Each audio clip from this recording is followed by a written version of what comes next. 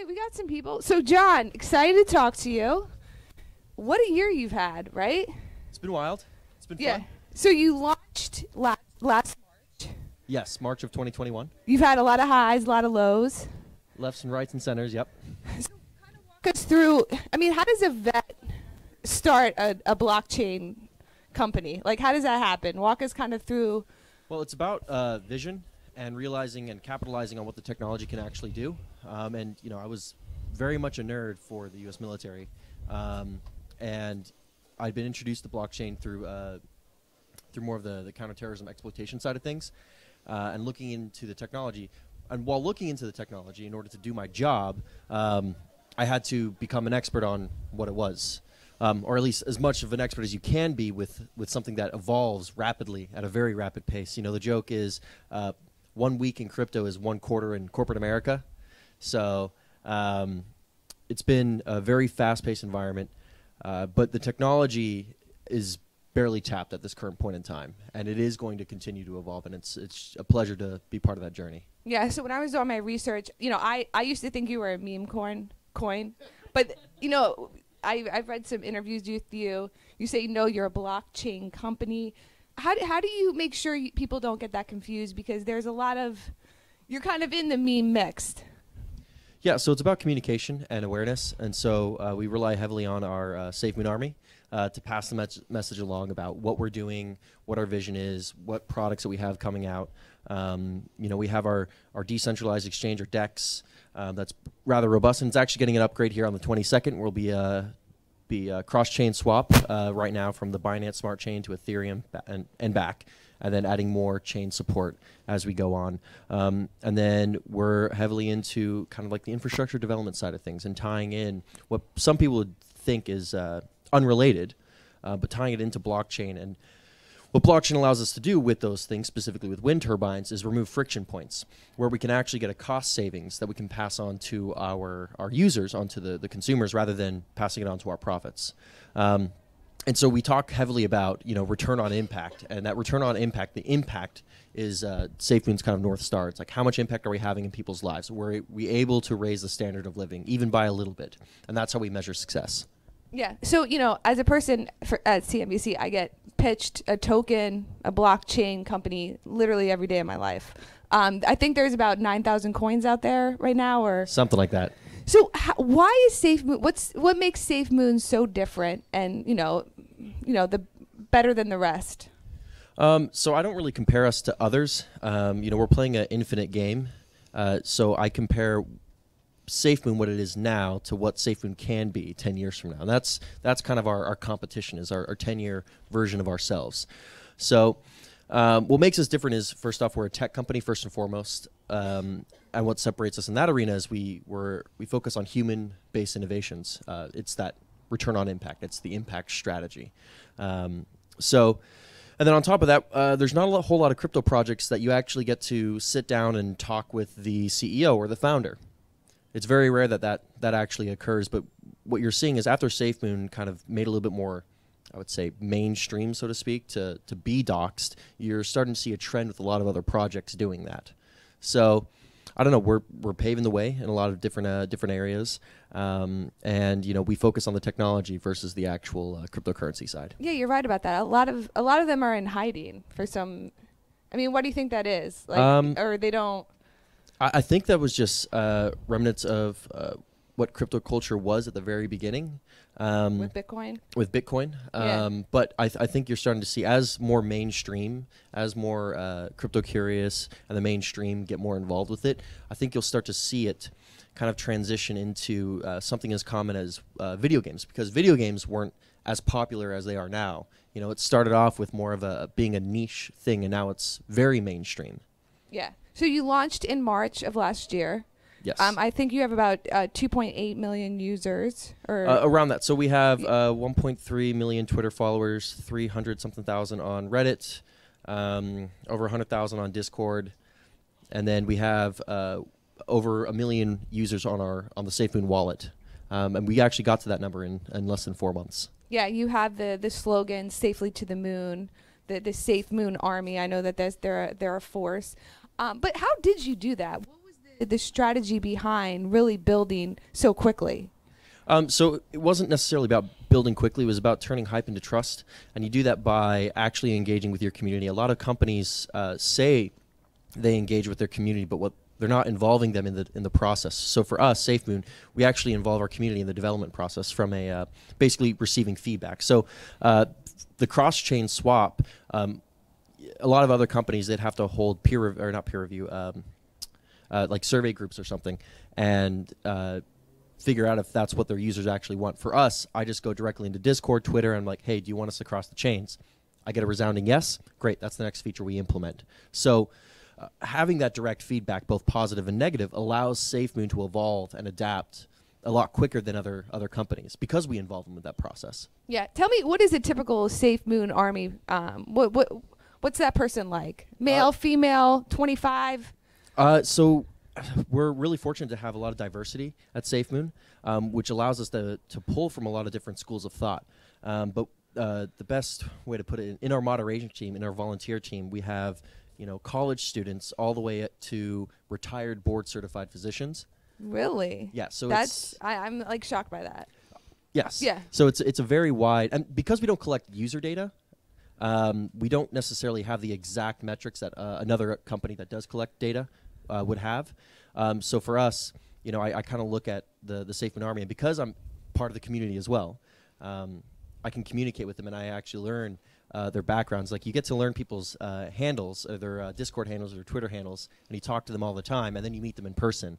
And everyone's different, and so we're very fortunate to have a very diverse community. Yeah. So what I'm learning from the NFT community and crypto, it's all about the community. That's why people invest, because they want to be part of this community. Is that what you're finding, that that's what people are drawn to? Yes, our community is an amazing group of people. Of course, you're always going to have bad actors wherever you're at, but for the majority part, the community is absolutely fantastic, to the point where they actually help each other out with technical support. So if somebody has an error or they can't calculate something, they actually just hop on a Discord, hop on a Twitter, and they get flooded with answers to their problem, and flooded with solutions to help them with whatever they're trying to solve. Yeah, and I also know you've tapped into celebrity endorsements. I know Shaq told me a couple weeks ago, he gets offers, pay him a million in crypto if he tweets out something. It's like the big thing with every celebrity's being asked. What's your thoughts around celebrity endorsements, and did you see a bump by using them? So we don't use celebrity endorsements, just like I don't talk to whales. I don't really care about influencers in that regard. If you're part of the SafeMoon Army, you're part of the SafeMoon Army. Whether you have a very large holding, or whether you have a smaller holding, whether you're an influencer, whether you're not. And what you see is you actually get an organic growth of an entire community. So for us, while we were very fortunate to have, there was Diplo did a concert where he actually had the SafeMoon in the background. I've never talked to Diplo. And then... so you've never paid a celebrity to endorse the product? In what regards? So like a tweet, because I've seen some tweets about celebrity tweeting about they're investing. You should kind of. Like, are you talking about Dave Portnoy? Yeah, I mean. Yeah, so Dave Portnoy, I've actually never had a conversation with. Now, I do appreciate his taste in pizza, and I do use his reviews all the time. Yeah. However, I'm not sure. Has he actually done something with pineapple on pizza? Because I'd like to have that conversation. Only cheese? Okay. All right. One bite, only cheese. Yep. So, no, so I've never actually had a conversation with Dave Portnoy regarding that. I mean, that video was pretty funny. I will admit it was pretty funny. But, no, I haven't had a conversation with Dave Portnoy. Yeah. So what has been your strategy to grow the community? Is it social media? It's communication, actually. So it's direct engagement with our audience. And so I'm in Discord all the time talking with them. And whether or not it's specifically SafeMoon related, or whether it's my absolute disdain for pineapple on pizza, I engage with them, and I talk to them. And the other thing with growing a community is it's about being able to use a message, or to craft a message that'll actually resonate with different people from different backgrounds. Because as I said before, we've got in our moderation team, we have college students all the way to retired board certified physicians, and our messaging needs to resonate with both groups, which when it comes to crypto, the views, depending on age, also, it's very different. Yeah, so, we talk about the highs, but, with the lows, there is some controversy around SafeMoon with the pump and dump lawsuit, with, people being mixed up in that, the Bitmark hack, SafeMoon users. Like, what do you say to that? I mean, I know you guys are growing. There's a lot that happens with a new company, but what do you say to people who have So criticism? I won't comment on ongoing cases. So let's just set that barrier right then and there. Okay.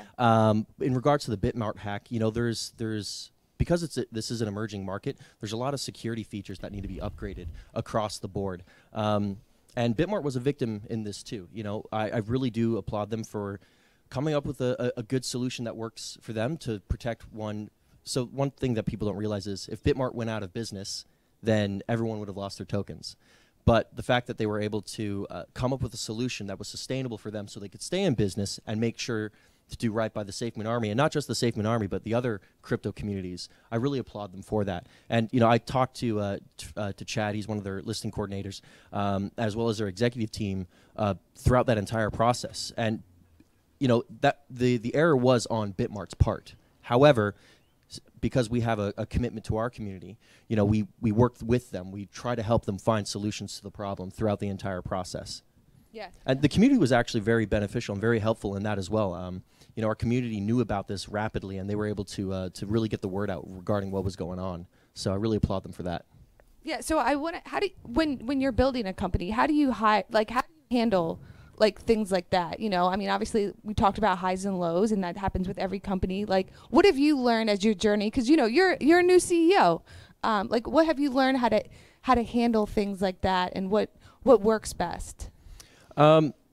Being consistent and keeping a level head. There's always going to be chaos, and it's finding the best route through the chaos. And just, I hate to break it. So, in the military, they do resiliency courses, and I remember sitting down, listening to the PowerPoint, not enjoying it. However, now that I'm out, and I actually pull from that knowledge, and it does pay me a little bit because I used to complain about having to do that, sit through those PowerPoints and just resiliency course, but I'm having to use resiliency just to make it through this PowerPoint presentation. But there's a lot of lessons learned that you can take from that, which is hunt the good stuff, keep an eye on your North Star and what the actual vision is. And the only way through a storm is through it. So it's being able to pivot and adapt to the situation at hand, and it changes every day. So what's easier, Army or it's stressful in different ways. Yeah. Yeah, it's different. It's just different. Yeah. So what's your plan? What's your focus on right now, for SafeMoon and its future? Yeah, so right now we have a variety of products that we're working on and getting out to release. So the one closest on the horizon that we've discussed is the cross-chain swap. We have SafeMoon Connect, which is the hub, and it allows. And in SafeMoon Connect, we have our point-of-sale system, which will make it a lot easier for business-to-business partners to actually integrate crypto as a payment option for them. So we have that coming out. Blockchain, of course. We've for me, it's.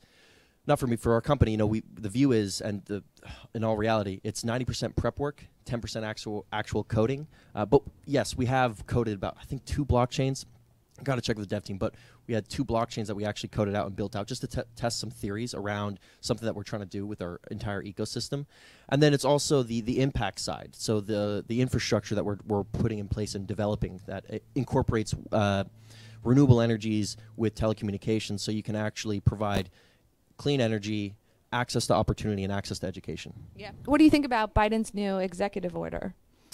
With legislators, I'm really happy to see that they are seeking more knowledge and seeking to understand what is going on with cryptocurrency, because cryptocurrency isn't going anywhere, and it's really good to see when legislators actually seek to understand versus legislate. It's like you don't want a legislator from the 10th century trying to write traffic laws.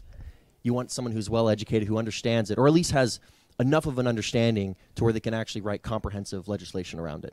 Yeah. So Mark Cuban actually had a good point yesterday. He says mainstream America, they're not into crypto because it needs to solve a problem. What do you think the problem is that crypto can solve? So a lot, actually. And it's not just crypto. It's about the blockchain technology. It's the software aspect of it. Blockchain is just an immutable ledger. and it's completely transparent. So when you're talking about, prime example would be tax collection. You know, there's no question on where your taxes are going because you can actually see it on the blockchain. Data collection and storage. You can actually see who is using that data at what time.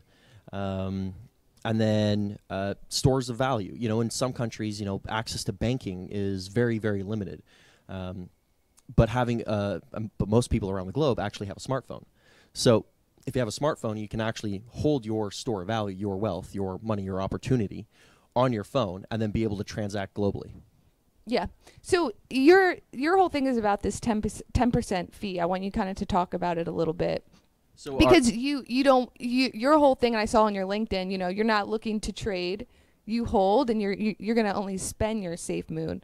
But can you actually spend it right now? So that's where the point of sale system comes in. So with the version 2 of the smart contract, one of the problems that we had to solve is how do you differentiate between transactions on the Binance Smart Chain, because there's a limitation there because it can't really delineate between the two. So we were able to find a solution to that.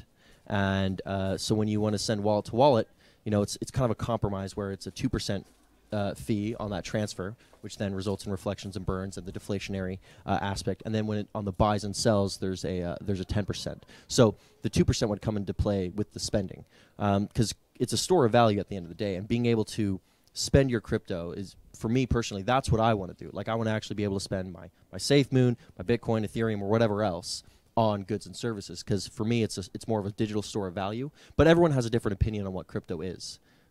Yeah. So, you know, you brought up other currencies. I mean, I think a lot of people, they want to jump in the game, but there's just so much noise.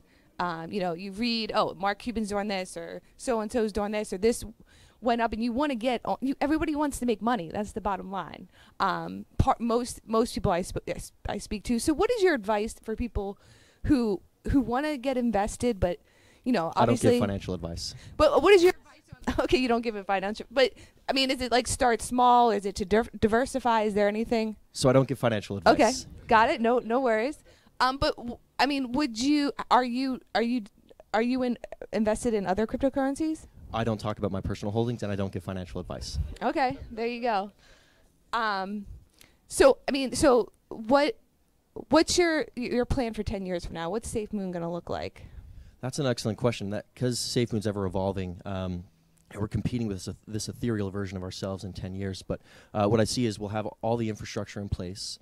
We'll have an ever-growing ecosystem. But also, we're not going to lock ourselves in to that specific vision, because this is emerging tech, and it changes rapidly. And you know, with SafeMoon, our metric of success is, are we continuing to evolve, not only within the company, but also within the market? Are we being competitive? Are we providing value to our users? And are we actually getting that return on impact? Yeah, so talk to me about your staff. I know you have a small staff, but you have a large... So define staff. So when you're talking about like corporations across the globe, depending on the jurisdiction you're working in, whether they're an employee or not is a whole separate ballgame. So if we're going to use the traditional W-2 employees here in the United States, I believe it's about 10 to 15 plus in the United States specifically. But when you talk about international contractors, which is the U.S. term, but paid staff by SafeMoon, I think we're at, as of right now, after the restructuring, Josh, what? 65 paid. And then we also do bring in outside specialized help when needed. So that number does fluctuate, just like with any company.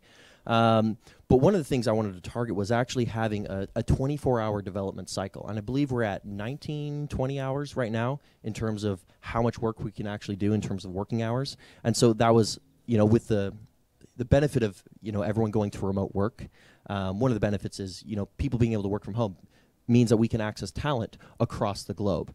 And because SafeMoon is a global community, we want to make sure that we're actually able to cater to each one of those communities, because time zones it's a logistical issue, you know, and so actually having representation across the globe and having people online as many hours in the day as possible has been super beneficial to us, where we can actually maximize all 24 hours in the day. Yeah, you told me earlier you have volunteers or people who part of the community. Yeah. Yes, who are just so passionate about you. Like, how did that come about? So they're very passionate about SafeMoon and yeah. SafeMoon's mission and vision.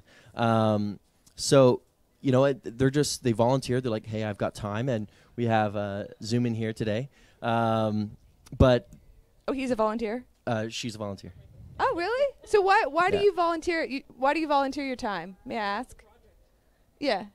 What drew you to it? I mean, I've been a holder since day one, and so I'm not selling. Wow. All right, there you go.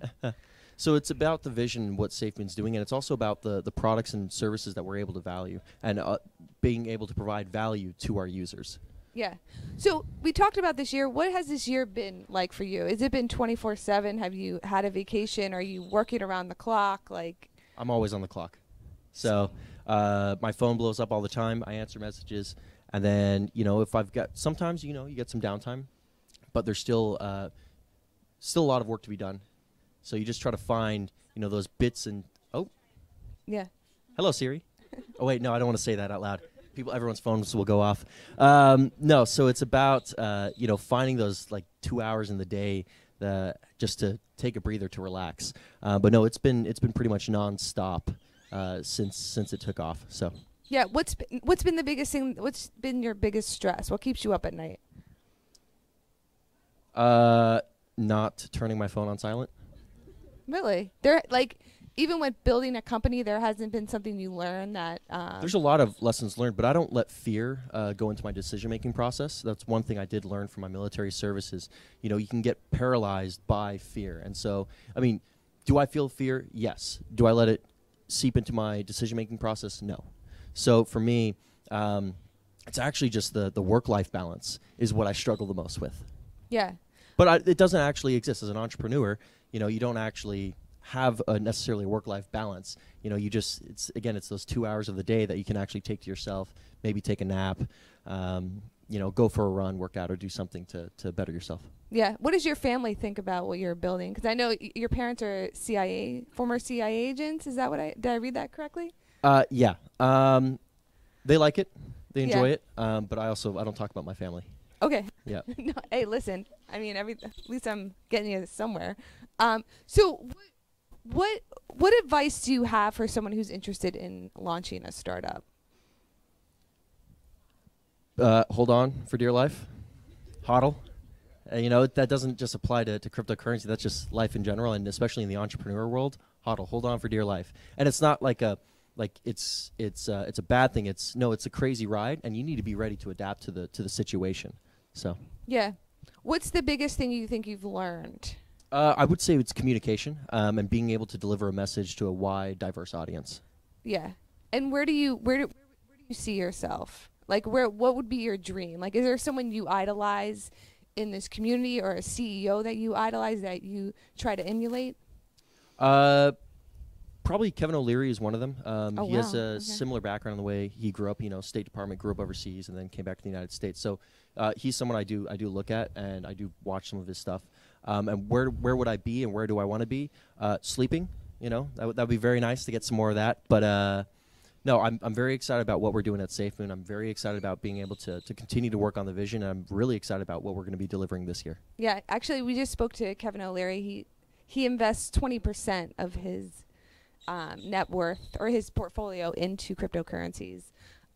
So I really like his view on how he shares the same view that cryptocurrency and blockchain is software.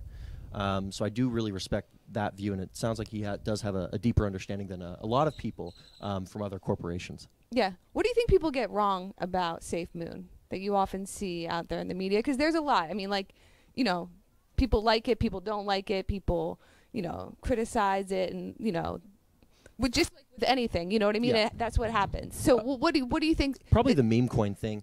And that's about it. Like, I don't tend to pay attention to the noise as it's distracting, and it kind of detracts away from the vision. If I'm spending the energy reading everything online, you know, I do keep apprised of what's going on online. But if I spend all my day on media and just reading all the articles that were written about us, I'm not engaging with our community. I'm not doing my job as a CEO.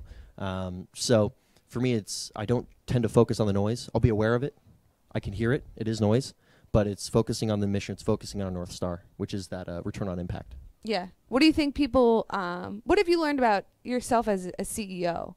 Like, are you a good boss? Are you a tough boss? Are you? I think I'm a good boss, Yeah. but I'm not really good at talking about myself. So You're not good at talking about yourself? no, it's I think I'm a good boss. I tend to allow people to grow. For me, it's definitely about the people within the company and building a good culture and making sure that we have the right team members to the point where, like, the restructuring was very, very crucial. Bringing on some stellar people to include Josh, our VP of operations, who's actually been part of the company since the restructure started, and as well as. Can I answer the question about is he a good boss? Yeah. I've been in the corporate world for 20 years. As a CEO, John is coachable. He seeks to understand. He's more inclusive than directive. There are times where we say, this is what we're going to do. I like that to kind of Thelma and Louise. If John wants to drive the car off the cliff, we're there to coach, mentor, and train him on, what angle should he get to the other side of the Homer Simpson canyon. But he listens, and he's genuinely there for the staff and for the community. There you go. Being a good listener is important. So I always ask CEOs, where do you think your drive comes from? I mean, obviously you got to have an intense drive to do what you do every day and to just, put up with it all. You know what I mean? I think it's the way I grew up, and it's the different environments and cultures I've been exposed to. That kind of gives me my drive, and it's about making that change. It's about that impact. I want to see, like, even if I can change the life of one person, it'll all be worth it. Yeah. I mean, I'm sure the Army kind of prepared you for that, right? Yeah, it did. It gave me some good skill sets. The biggest thing it taught me was, because I was an analyst, I was an intel guy, my job was to know things, and so they teach you how to learn rapidly and become a subject matter expert as fast as possible. So I think that's one of the most valuable skill sets it did give me. That and resiliency, but Yeah. For anybody who's watching or here who hasn't stepped into the crypto game, what would you tell them? Like, where could they get more information? What are good places to read about it, to understand YouTube it? University. YouTube is a fantastic spot. Just start with the basics. So look at the technology. So start off, what is blockchain? That's the first thing you need to understand. There's a plethora of information online, but YouTube is a really, really valuable resource when it comes to seeking knowledge. Yeah. Is that how you taught yourself? No. YouTube? How did you? No. But how did you kind of educate yourself on it? Because that's, I mean, as a person who sometimes reports on it, there's still a lot I don't know. You know what I mean? And I'm writing about it for others to get educated. So I'm interested to know where you kind of your sources. Yeah, a lot of it is actually YouTube. Now it is to refresh our knowledge or learn about new chains or new consensus algorithms. But it's also like Google. Google is a very powerful tool. And then it's not just taking that one article. It's actually reading multiple things, and then also breaking it down and looking at the core principles like proof of authority, proof of coverage, and actually looking at it, breaking it down to its smallest elements, and then trying to understand those each individual elements. Yeah. And what I got from you is just take the risk. I mean, you got to move fast in this kind of environment, so there's not a lot of time to take the risk and look at. It's not just about risk. It's about looking at the different outcomes and what's the outcome that you're seeking at that point. What's the next milestone, and then going towards that milestone. How you get there, one thing I've learned is you have to be able to pivot and to adapt to a situation quickly. So it's not getting so fixated on the plan, because no well-made plan survives first contact. It's being able to adapt that plan and then evolve that plan to where you can actually hit that metric or that milestone, and then rinse and repeat. Yeah. I got to wrap, but I have one last question. So are you looking forward to regulation around the crypto? Because, I mean, that's what everybody's waiting for, because right now it's kind of all over the place. Are you looking for those kind of guidelines from the government? I would love guidelines. Yeah. Yeah. Okay. Yeah. Tell us, we live in a land of rule of law, but it would be nice to know what the actual guidelines are. It's a pretty loud motorcycle. And bird. Yeah, cool. And bird. No, it's we live in a land of rule of law. I do hope that the legislators and the regulators do seek to understand and actually understand what they are regulating and what they're doing. Just like they seek to understand traffic laws and what a vehicle can and can't do, they should do the same thing when it comes to blockchain and actually in any industry in general. So, all right. Well, there you have it, John. I know I went over, but thank you. Thank you for answering you. Not all, but most of my questions. I'm kidding. I don't give financial advice. I don't talk about. No, personal hey, stuff. listen. I gotta ask. You know. No. Well, thank you, everyone. Thank you.